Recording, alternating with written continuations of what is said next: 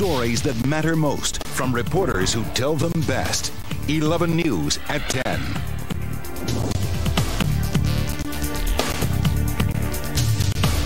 The stakes got a lot higher today in the Mideast conflict. Yesterday's suicide bombing in Israel triggered the dramatic escalation of events. First was the continuation of Israel's retaliation. The country launched air raids across its border deep into Syria for the first time in decades. The Israelis say they hit a terrorist camp that served as a weapons storehouse and training base for several terrorist organizations, including Islamic Jihad. That is the group that has taken responsibility for yesterday's bombing. At least 19 people and the bomber are dead. Syria and Islamic Jihad each have said Israel is mistaken. Israeli officials also say the airstrike may be an undeclared act of war, but it is a matter of self-defense. The country says it will strike Palestinian terrorists wherever they are, whether that be Syria, Lebanon, or Iran. Today's strike came on the eve of the Yom Kippur War when Syria and Egypt launched a surprise attack against Israel.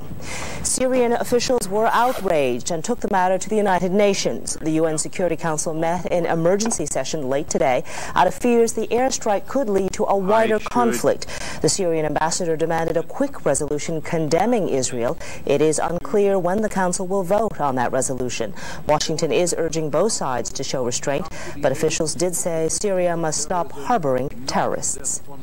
The former diplomat whose wife's identity was allegedly leaked by White House officials says her life is in danger. And what's more, Joseph Wilson says the government has yet to offer her protection.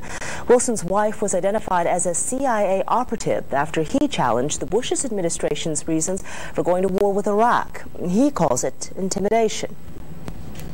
It was rational that if you were an administration and did not want people talking about the intelligence or talking about what underpinned the decision to go to war, you would discourage them by destroying the credibility of the messenger who brought you the message. And this administration apparently decided the way to do that was to leak the name of my wife. The leak is now the subject of a Justice Department investigation. The White House is facing a Tuesday deadline to turn over any documents that might help the probe, such as phone logs and emails. A house of worship turned into a shooting gallery today in Georgia. A woman opened fire this morning in an Atlanta church, killing 3 people. The dead include the church's pastor, who had just finished teaching Sunday school, and the suspect's mother. The shooter then turned the gun on herself. While police have no motive, friends say the suspect recently lost her job and had a history of mental illness. The future of Vegas's famed Siegfried and Roy show is in jeopardy tonight. Roy Horn remains in critical condition after a tiger attacked him. Employees of the show have been encouraged to look for other jobs. Horn was bitten in the neck and dragged off stage by one of his signature white tigers during Friday night's performance. He remains on a ventilator but can communicate with doctors. But they say even if he does recover, it is not clear he will ever again be able to go back to the rigorous performances.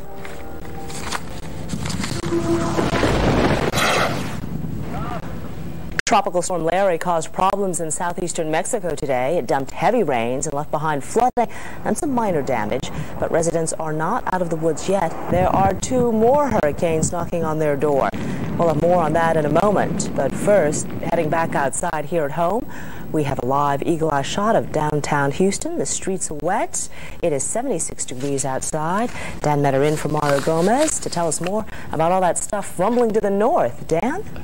Well, some areas had a lot of rain and some areas didn't have a lot of rain. And if you had a lot of rain, you may be having some problems with some localized flooding. 3 to 5 inches of rain fell in some sections of northern Harris County, putting into motion the radar from just before noon. I'll show you what has happened and how the showers develop. They began to move in from the northwest, and as they passed the College Station area, there are many reports of windows and broken because of flying debris. Also, power lines were down in the College Station area. Tonight, notice mostly rain in northern Harris County has fallen apart. There's still rain out there, and for about another half hour or so, there is an urban and small stream flooding for northern Harris County. The big stuff, though, is out just to the north of Columbus. That's been dropping more to the south, but we still have some rain, so we still could be seeing wet conditions around southeast Texas.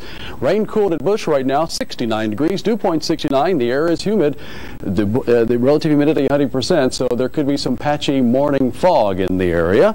Around the area where it has been raining, temperatures have slid into the 60s.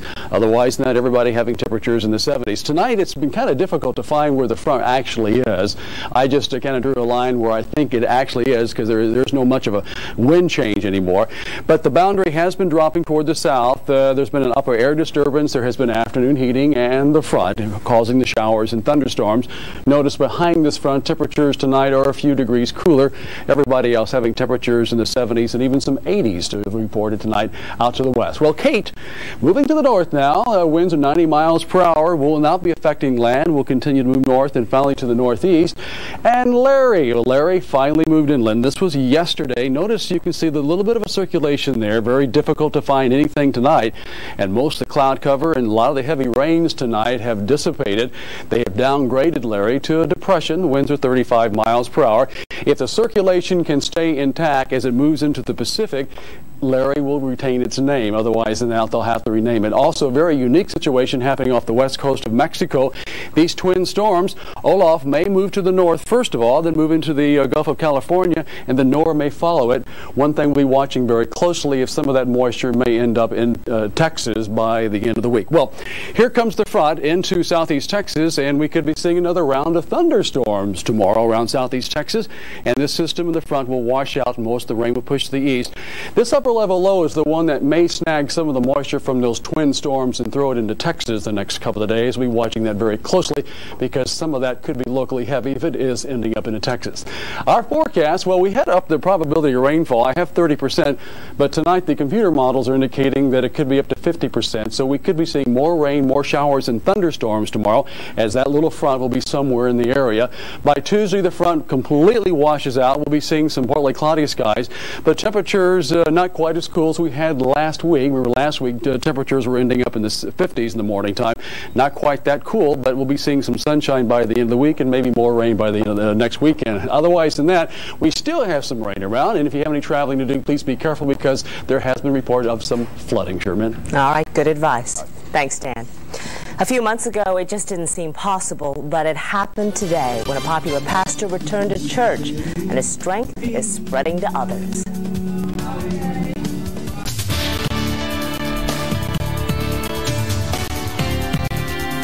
A well-known Houston pastor had an emotional homecoming today at his pulpit. In July, Chris Wright was hit on the highway while pushing his car out of traffic after he'd run out of gas. He tells 11 News reporter Natasha Ganem he is hoping others will draw strength from his suffering. Back from being down, not from being out. Pastor Christopher Wright, give him a hand as he comes! Come on! This man of God returned to his ecstatic flock, now a man with a lot of steel plates, screws, and short-term memory loss. But Pastor Chris Wright thanks God a car accident spared his ability to fulfill his holy mission. It's my life, and I would have rather have died. Pastor Wright can't remember the SUV throwing him into the middle of 290 last July. He says the last thing he can remember is prophetic. Right before the accident, he was teaching vacation Bible school. The topic, long suffering. What better person to this congregation to have such a tragedy and then come back and is not just talking the talk, but walking the walk. It'll take a great deal of physical therapy before Pastor Wright can take a step without a walker or a wheelchair. The stiffness of his tin man-like body is the first thing he thinks of when he opens his eyes in the morning. To go ye therefore and preach the gospel unto every living creature. But when he stands at the pulpit, the fire erupts from within and rushes through the congregation. He's a leader determined to use his long suffering to strengthen his followers. Natasha Ganem, 11 News. Welcome home. The sports world held its homecoming today in several different cities. In Houston, the wow was over yow. And in football, the Big E returned to the Big D, but did he have a big day?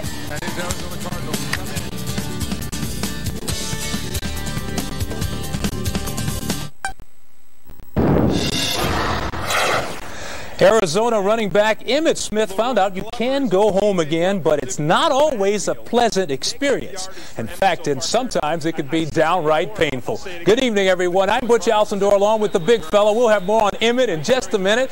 But first, we start with East meeting West again, as Yao Ming returned from Beijing, ready to begin his quest to put the Rockets in the playoffs. Out of the way. At 7'6" tall, Rocket center Yao Ming will never be inconspicuous. And as he prepares to start his second season in the NBA, his expectations are high. Yeah, I haven't been with the team yet, so I'm not exactly sure, but I trust that every year will be better and better. You know, as you get seasons behind you in this league, you learn to cope with everything, and it's not the easiest thing in the world. And from where he came from and the different culture and everything, it was like 10 times harder, and he did a remarkable job. So I think as intelligent a young man as he is and the way he handles things, it's going to be, I think we'll see a big, big difference this year. Meanwhile, the Rockets have already had 3 days of training camp in Galveston. So will Yao join them on the court tomorrow? Well, we hope so. We get everything done, yeah. I mean, he needs to get a good night's rest because I've made this trip. I can imagine how he's feeling right now. It's really tough. After Yao catches up on his sleep, the next order of business is to get to know the Rockets' new head coach, Jeff Van Gundy. You know, it's a new experience for me. I've never had to switch coaches on a team, the same team before. It's a test for me. Well, Yao's homecoming was pretty much pain-free. Too bad Emmitt Smith couldn't say the same thing as the Cardinals traveled to Dallas. Now, Jerry's showing Emmitt some love as long as he didn't have to pay him any money. Emmitt was hit hard every time he touched the ball, rushing for -1 on 6 carries before leaving with a sprained shoulder. Meanwhile, Quincy and the boys went to the razzle-dazzle, and Carter guns it deep 51 yards for Terry Glenn, and he takes it in for the touchdown. Dallas went on to win it 24-7 on a very emotional day for Emmitt. It's not about a whole lot of this me against my teammates over there and about the diamond in the rough. It's not about that. I had a chance to see my daughter play soccer this weekend. And that's what I'm going to take with me. Okay, staying with the reunion theme, Steve Mariucci was back in the city by the Bay. And Terrell Owens, well, he was talking, but he did his talking by catching a touchdown pass right there. The game was close, but the Niners beat the Lions 24-17. Reunion number 3 was at Lambeau, where Brett Favre and Mike Holmgren talked about the good old days. And then Favre burned the Seahawks for 2 touchdown passes. That one went to Houston native Donald Driver. 35-13, Packers a winner in that one. Well, you have to see this. Turning to the majors now. The Yankees are going back to the ALCS for the 5th time in the last 6 years. The Bronx Bombers scored 6 in the 4th as they took on the Twins today. And Derek Jeter added this solo homer late in the game as the Yankees eliminated the Twins 8-1. But they still don't know who they will face because David Ortiz smacked this 2-run double in the 8th, giving the Red Sox a 5-4 win over the A's. So that series is now all even at 2 apiece. And in Atlanta tonight, Aramis Ramirez, Cubs picked him up in a big trade from the Pirates, and he's still delivering every day. He said adios to this 2-run homer and adios to the Braves. The Cubbies will now face the Marlins in the NLCS after dropping the Braves 5-1. Let's check out some golf action. Tiger Woods picked up his 5th victory on the year. He would win today at the American Express Championship by 2 shots. And in World Cup soccer action, Germany shocked Team USA, eliminating the defending champions 3-0 in the semifinals. And for the Cubs, it is the first time they won a postseason series since 1908. All right, you know, I'm very impressed. You've got friends in high places over there. Definitely. Good to see you, yeah? All right. Texans were on the minds of plenty of families today. But why? Good evening, I'm Deborah Duncan. Tomorrow on 11 News This Morning, we'll update you on the latest news from overnight, plus weather and traffic every 11 minutes. Also, how many millions are there in a billion? Jonathan Walton hits the streets to ask Houston, and the answers just don't add up. Join us tomorrow morning from 5 till 8. It may be hard to believe, but it's already been more than a year since the Texans kicked off their first season. To celebrate, the Museum of Fine Arts held a family day, and there was plenty of fun for everybody. Families got a chance as well to see the new exhibit at the museum called First Down Houston, the birth of an NFL franchise. The photographs document the Texans' inaugural season. Great exhibit. You can just use your regular season membership over there at the Museum of Fine Arts. Walk right on in. Yeah, they it's know a you. great exhibit. They know him by first name over there. That's right. Good night.